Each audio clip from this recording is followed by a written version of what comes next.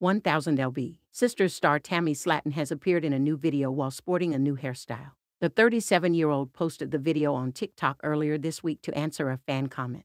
Tammy's fan wrote, "Your hair now is my favorite. Super cute color and style." The TLC star's hair appeared to be cut very short in a pixie cut in a dark red color. She was also wearing a sunflower patterned scarf and an oversized Grinch sweatshirt.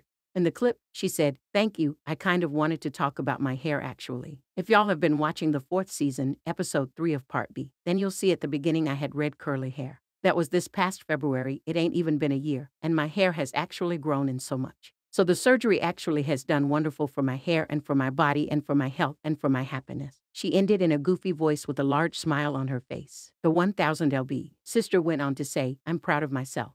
I'm proud of my hair. And it's not like super short." Tammy soon showed off the rest of her hair, which was tied in a bun on the back of her head. She posted multiple videos in the same outfit. We love to see it.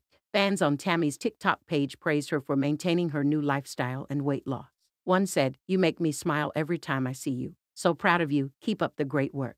Much love from NC. I love to see you so happy and much healthier," added another. A third wrote, "Yes, MS Tammy, very proud of you and your sister doing good." A fan said, "Tammy, you are so beautiful. You should be so proud of yourself.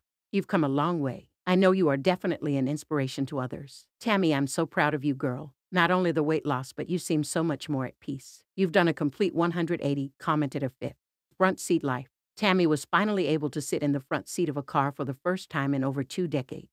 In a scene in an episode of 1000 lb. Sisters, she was about to travel with her brother Chris Combs. Before they got to the car, he announced that he was going to try to sit Tammy in the front seat. In response, she was concerned that she wouldn't be able to fit between the door and the console in the car. Chris responded by saying, "We can squish. As long as the door shuts, we're good," with a laugh. In a confessional, she admitted that she hadn't been able to sit in the front seat of a car since she was 15 or 16 years old.